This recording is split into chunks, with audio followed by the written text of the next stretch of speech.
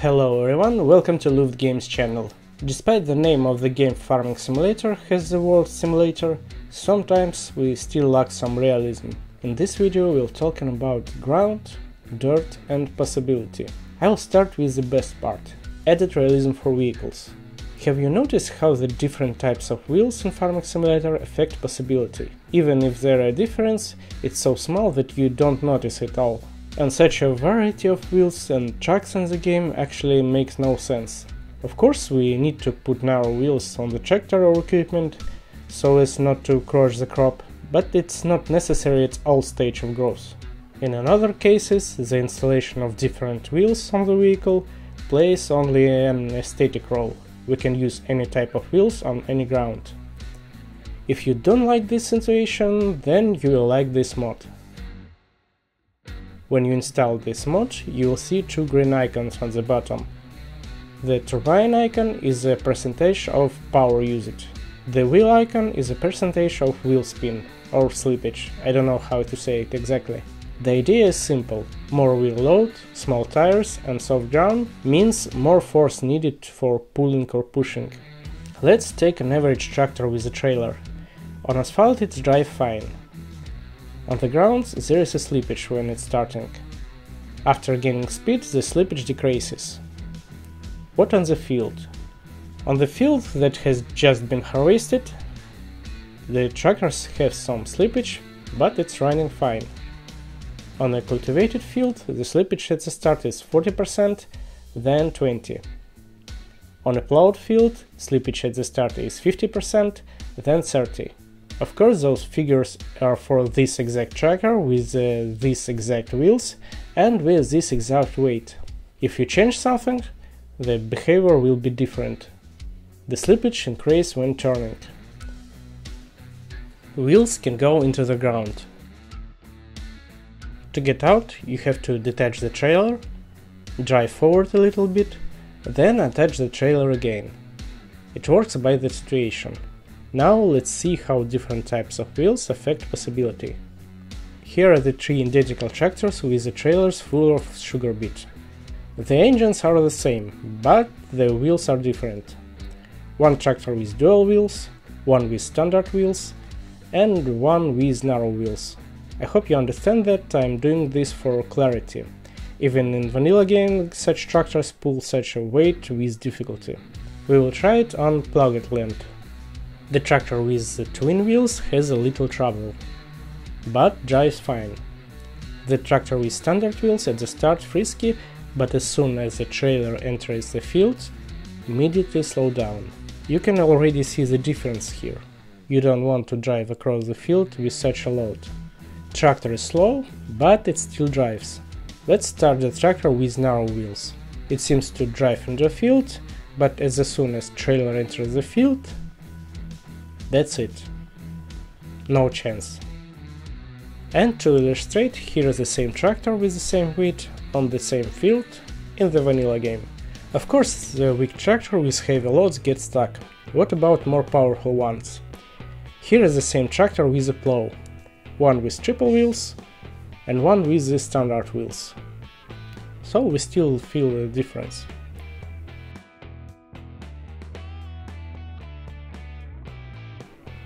When it rains, the driving is even more difficult. The description says this mod supports only 4 standard tire types: mud, street, off-road and crawlers. The mod tires, I think it's which used harvesters and tractors. That means that harvester feel fine on the field. But if you try to drive a truck with a grain trailer and street trials in the field, even empty, it will move hard. And fill it up with the wheat, it will just get stuck on the ground. Let's try man truck. I think that it has off-road tires. It doesn't look like street tires. When it's empty, it drives through the field. And when it's full, it doesn't. This means when you're playing with this mod, a truck have nothing to do on the field. And finally, it makes sense to use an auger wagon. In vanilla games it's actually not needed.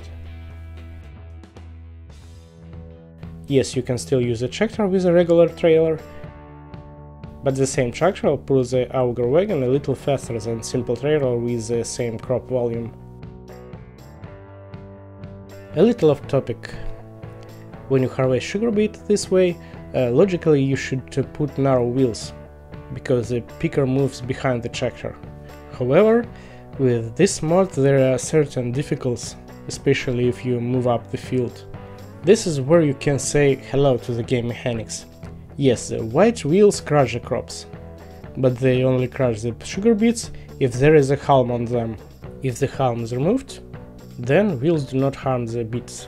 In this case you can use whatever wheels you want, but you still have to be careful when turning. The same applies to potatoes. If you remove the hulm, you can use any wheels. The situation is strange. If you use a sway, it's like turning off the plane destruction and the seating. Edit realism is interesting mod, make you think what wheels to use, change wheels when you need it. Of course, this mod is not perfect, there are problems when using a sugar beet harvester or potato harvester, but still you should try this mod. Next mod, real dirt color. The equipment in the game get dirty. We can see that, sometimes we wash it, but everything always gets dirty in the same way. This mod makes the vehicles get dirty in the textures it is driving on. Okay, this is not good explanation. The lime field show it best. Tractor rides on lime, get covered in lime. Driving on manure, it gets covered in manure. In the seasons in winter, it's covered in snow. It's a small mod and it's only visual, but it also adds realism to the game.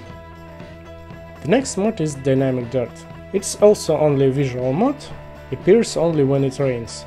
If the map have any pits, depressions, they appear as puddles. Well, that's all. No splashing when you drive over them. When the rain ends, the puddlers disappear. The next mod, enhanced vehicle. The mods adds condition of the vehicles and tools a lot more, but I added this mod to the list because it has the ability to control all-wheel drive and differential. Well, we're talking about dirt and passability. To see how it's work, we use a tractor with narrow wheels. We see that one rear wheel spinning and one front wheel spinning. We disable 4-wheel drive, we see that only one rear wheel is spinning. Lock differential, both rear wheels are spinning. Turn on all-wheel drive, block the front differential, all wheels are spinning. In my opinion, in vanilla games does not need all-wheel drive and differential lock function, but with a mod added reason for vehicles, you can use that would slightly increase the tractor's possibility. By the way, locking of differential has no effect on driving asphalt. Real ground, made on basis of added reason for vehicles. Thereafter also added indicators from the enhanced vehicle, but without the differential lock and all-wheel drive. Also put there dynamic dirts. The mod description said that was corrected a few bugs of added reason for vehicles. I will tell you about the obvious changes. First of all, engine braking has been removed. If you accelerate the vehicle and then you will not press the acceleration key, the vehicle will not stop. Braking becomes harder and you can feel the weight of the vehicle. Also on downhill the vehicle will increase speed and engine RPM. Since using street tires on the field is undesirable, the author of the mod decided to compensate for this. Therefore, street tires increase the maximum speed of vehicles. Here's a MAN truck with the off-road wheels, the maximum speed is 80 km/h. The same on trucks with street tires, 100 km/h. But the most important difference from added rails for vehicles: reduced influence of wheel selection on possibility. Trucks with street tires are easy to drive on the field. Tractor with narrow tires and large loads don't get stuck. Wheel choice still affect possibility a little, but it no longer makes sense to change wheels. Next mod, dirty tire trucks. With this mod vehicles will leave clear tracks.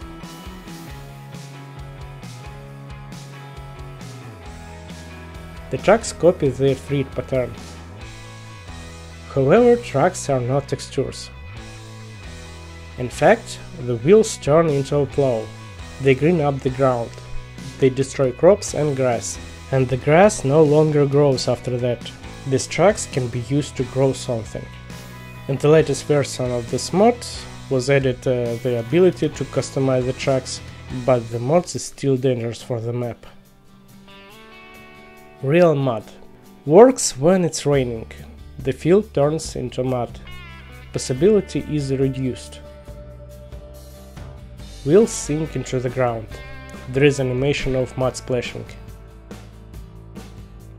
But there is no difference in what types of field to drive and what wheels to use.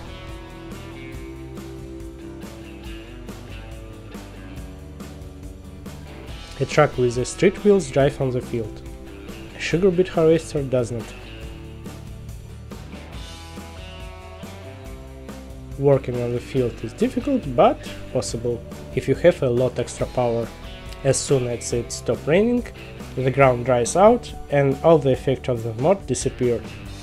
The creator of the mod gave us the tool to make area with mud anywhere. Not anywhere, only on our land and not on the roads. At the store we buy a dirt refill station. We load the trailer. Yeah, dirt is a little bit expensive. Pour out where we want to make mud. Then we need to buy a special cistern. Fill it with water. Fill the dirt with water. That's it. The mud is ready.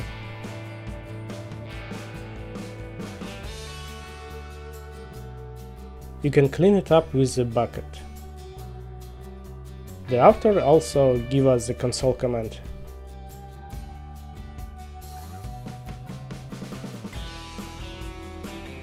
The description says that you need to install the category header, but it's not necessary.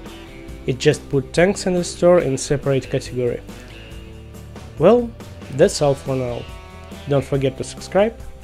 Thank you for watching, and goodbye everyone.